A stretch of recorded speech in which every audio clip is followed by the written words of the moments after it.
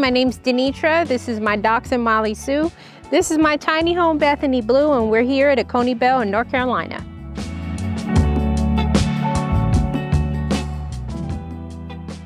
I like to travel. I like animals. I'm a counselor. I'm a Christian-based therapist. Tuesday through Friday, I'm talking to people about their problems.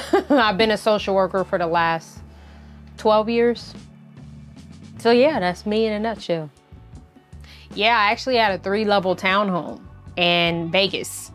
It was a beautiful townhome, and I was renting it. You know, just with the pandemic and everything, so much had changed, and I had always wanted to be in a tiny house, but I was just apprehensive about going through the process. Actually, I was scared of figuring out how to set the foundation for that, as far as water hookups and electricity and getting the tiny house and where am I gonna put it, just all these different things. So I just hadn't went forward in that area. But the pandemic really pushed me outside my comfort zone. I wanted to get out of the city and I wanted to move to the country. I went forward and I actually got a trailer and I renovated it. And when I lived in it, I was like, well, if I could live in this, surely I could be just fine in a tiny house. And I was looking around on a website and I saw a girl who had the same exact tiny house as I did. I thought, well, this girl is single and she has a tiny house. If she could do it, I can do it. And I prayed. I prayed and I said, Lord, if you could do it for her, you could do it for me.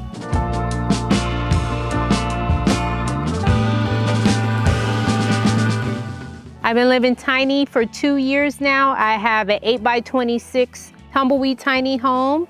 I believe it's the Cypress Equator. I've been here for the last 3 months. I'm a newbie. I am here on the corner lot. I really like it because it's by the creek. It's very quiet. I get to see a lot of the different dogs because a lot of people walk their dogs on this little trail here. It's very open. I also like that there are so many hiking trails here. I love to hike, love to walk. It's a lot of nice open space and I enjoy just meeting the different neighbors, and you're not so closed in. You're not right next to someone. You have a generous amount of space. So I call my tiny house Bethany Blue, AKA BB. Come on in and let's take a tour.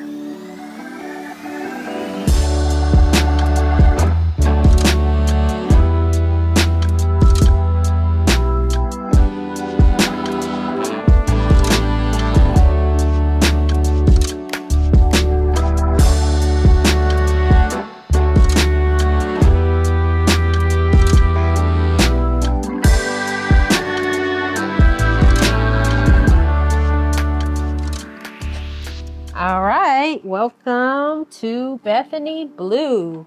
So my tiny home is 272 square feet. Really happy about it. It's a perfect size for me. I always tell people if I was to get married or anything, he would just only be able to bring his drawers in here. He wouldn't be able to have no clothes because I have this place locked and loaded, okay? Every nook and cranny is all my stuff. So I am so grateful because it's just the perfect little setup just for me. So this is my fabulous entryway. I'm so grateful because when I first moved here, this was all just a blank slate. One of those things that you realize when you first move into a house like this is that you need to have somewhere to put things. And I didn't factor that in. So I went to IKEA. IKEA is the best place for tiny homes. And I found this little drop down storage unit for shoes. So I put all my shoes here. I have a place to put my keys, chapstick, coats, jackets. This is really even better during the winter time because you got the bulky boots and the bulky jackets. And so it's just very convenient to have it all in one space and have it organized. Then we come over here into my little nook area. This again was kind of a blank slate when I first moved here. It was just pretty much a hole and it wasn't practical at all. It was very hard for me to find a piece of furniture to fit inside this space. I was able to connect with a builder and he was able to come out and put in pretty much a big, huge drawer for me to be able to store things under, but also a space for me to be able to sit in. And it gives me a space to put my exercise mat. I do a lot of Pilates, so I can put weights in one of the sections. I don't have a file cabinet, so I have things to put files in that section. So it's just good. All those little things that you need, but you don't need them every day, but you need to have access to them. And this table here, I sit this way, long ways a lot. And the original plan for the table was for me to be able to sit my feet on when I'm sitting in the nook. So I can make it like almost an L-shape couch. But the other benefit of having this is if I'm sitting this way, I can use it as a side table. So it functions as a little ottoman and also a side table. And then it just kind of locks back into place when I am not using it. And this is my storage loft. This loft is very, very handy because it allows me to store my off-season things. So I usually go through it and take everything down like twice, 2-3 times a year. And then we come here to the little dining room area. This functions as an exercise area when it is folded down. It took me having to do some maneuvering for a few months to get used to it. It's just enough space for me to be able to work out. So I'm very thankful for that. And when I am not working out, I usually have it folded up. Excuse me, Molly Sue. Molly Sue run the house. I just want y'all to know that. So I usually have it folded up and it functions as a dining room table. I do a lot of crafting, so I'll pull my crafts out. I have like drawers on the side here. It does fold out on the other side and can seat 6 people. I don't think I'm ever gonna have 6 people in here for dinner, but if push come to shove and that happens, at least it's an option, okay? This part of my house is the kitchen. This is where it all goes down, right? I love to cook. I am gluten-free, soy-free, oil-free, and I am vegan. So I do a lot of cooking. I pretty much cook everything from scratch. So this is a very important part of the house for me. I like to have things accessible and functional and organized. That is my motto. So my whole purpose in this whole section was to make it look nice, of course, but also to have things here that I could use and grab and for it to be very functional for me when I'm trying to get to things. I have my spices here, a little 2-tier spice rack. That's very convenient. I have a 3-burner gas stove. It runs on propane. It does come with a pretty generous size oven. I do have some things that I store in here, my tortilla maker and things of that sort. I really like it. The only thing is you really can't put 3 pots on here at the same time. I usually only have about 2 things going. But usually I just try to keep it at 1, and I also have an electric cooktop that I use if I need more space. I like it. And you can also put this down when it's not in use to just kind of close it up, and you can work on top of here too if you need to. So it gives you a little more prep space. And this is my drawer. This is kind of the catch-all drawer for the kitchen. Has all my different utensils and things for me to be able to cook. So that is very functional. Here I have a pantry area. When I originally moved here, all of these little cubbies were open, and the builder who built the nook, he put doors on them, and he also put in 2 slide outs here. These were just pretty much open holes. And so thankfully I got these 2 slide outs put in. This holds all of my herbs and teas and things of that sort, so I can keep them nice and organized. And this one holds all of my cans and the rest of my spices. So this works out perfectly. This is a Splendide washer dryer combo.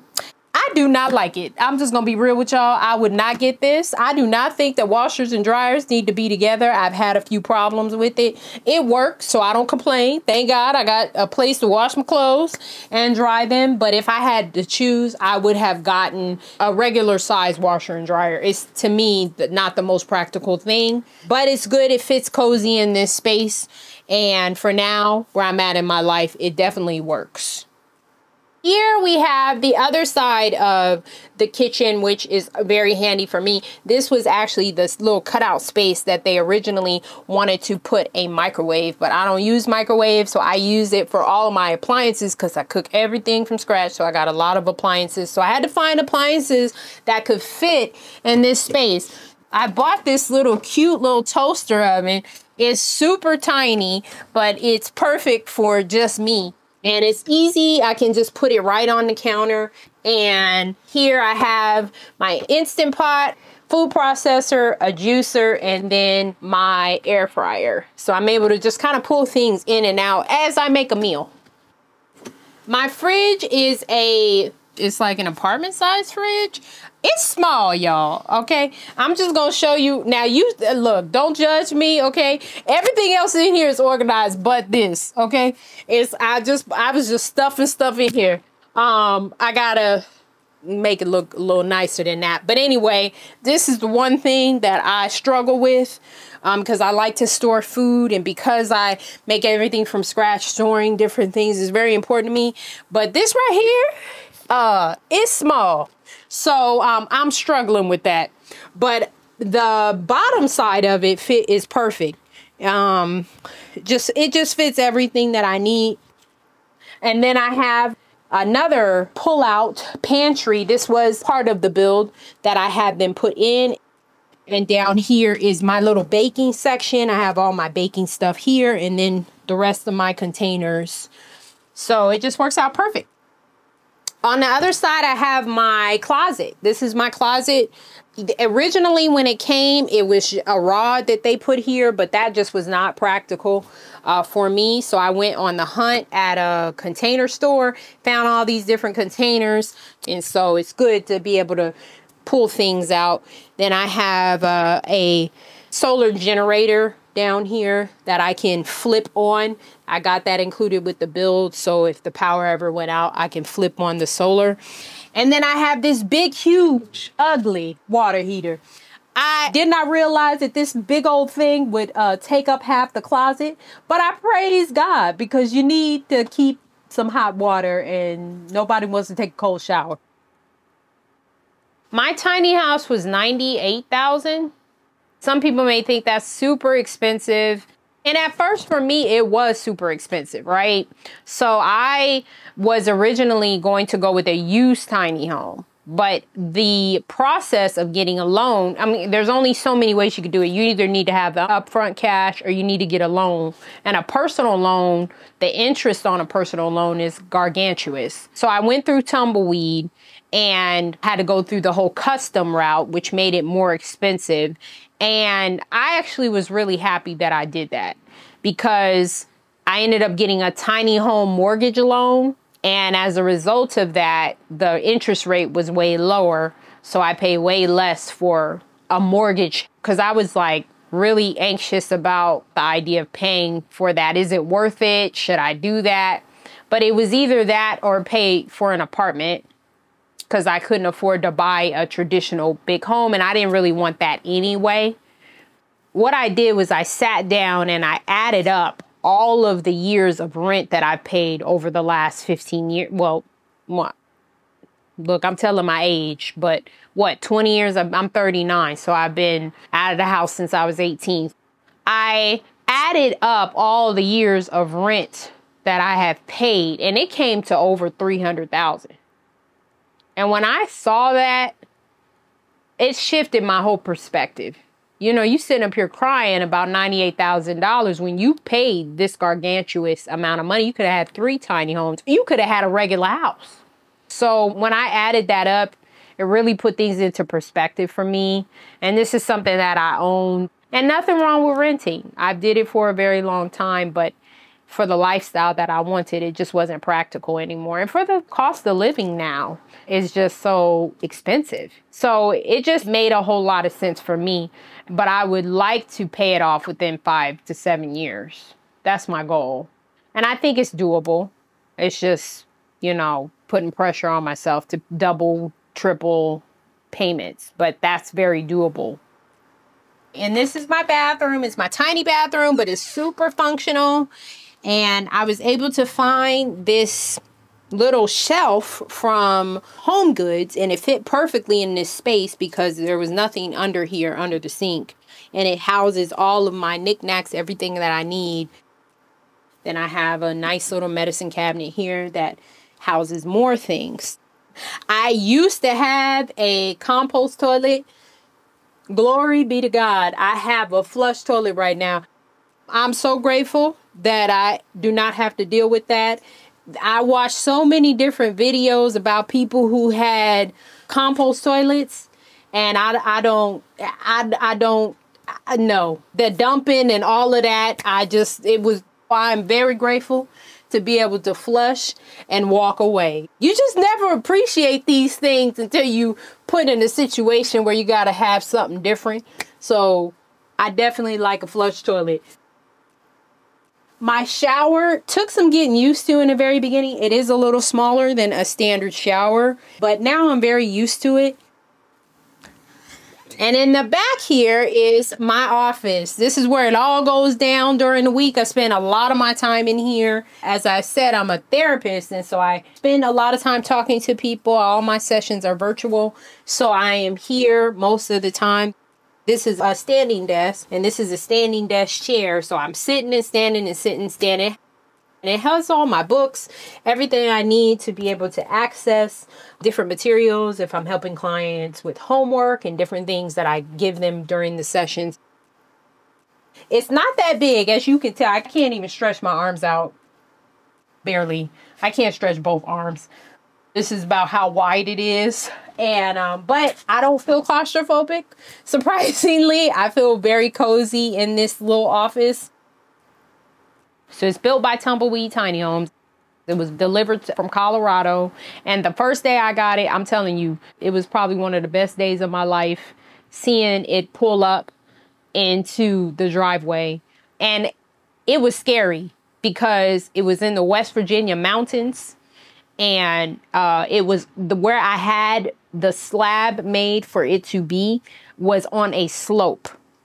And so I just had confidence that he would be able to get it parked in there. And when he pulled in, he said, "Oh, I can do it." And he was so confident. So I knew, oh, he got it. And so he pulled it in just fine. But getting it out was very scary.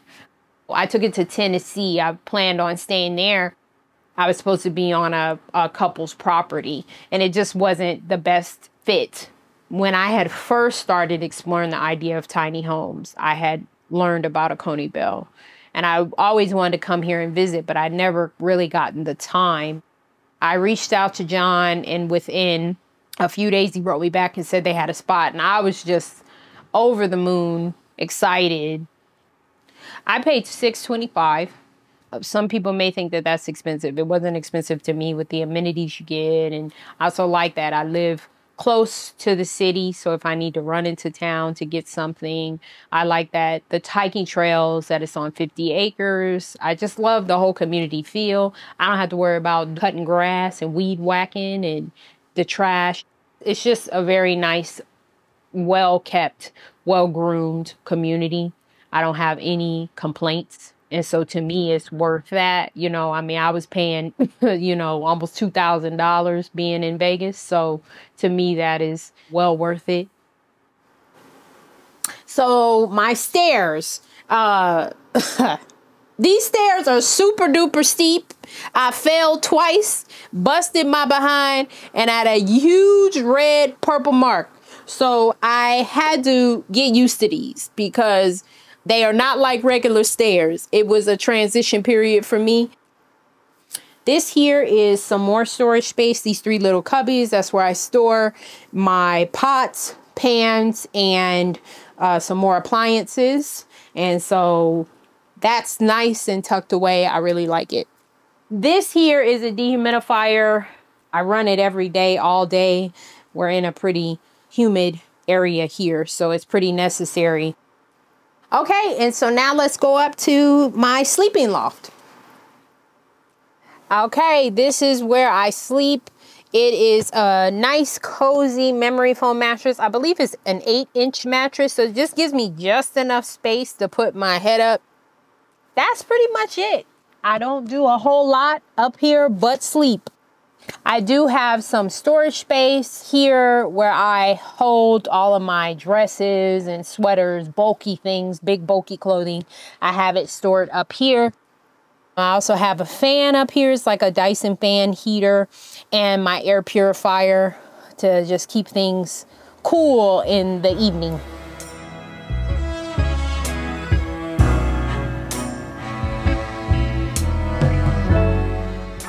There are not a whole lot of people that look like me. Black folks, we don't do this. You know, getting tiny houses is too much claustrophobia for us, you know? So this is definitely out of the norm for my community, but I have to be who I am. I'm just not the type of person to want a whole lot. I don't need a whole lot. I can be pretty sufficient and practical with making the best out of just what I have. I can do that pretty well. And I'm glad because I'm not really that stressed. I really try to keep a peaceful home. This is just a safe space. I'm glad that I am here. And I just encourage those who are wanting to explore this to go forward.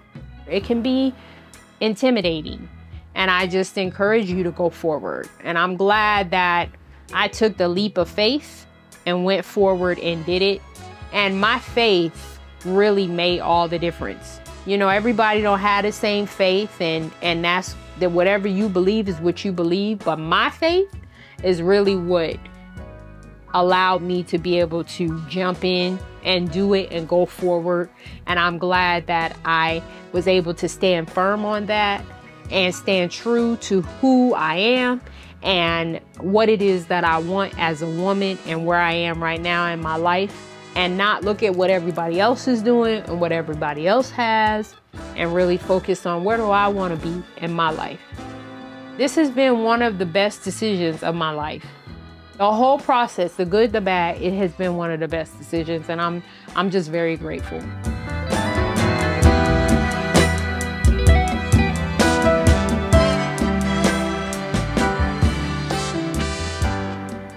Thank you for watching our video and for stopping by Tiny House Expedition. I'm Alexis. And I'm Christian. Don't forget to like, comment, and subscribe. And for more tiny home tours and stories, click the videos below. And join us on Instagram for bonus content, including face-to-face conversations with us. We hope to see you there. All right. Thanks, guys. Have a good one.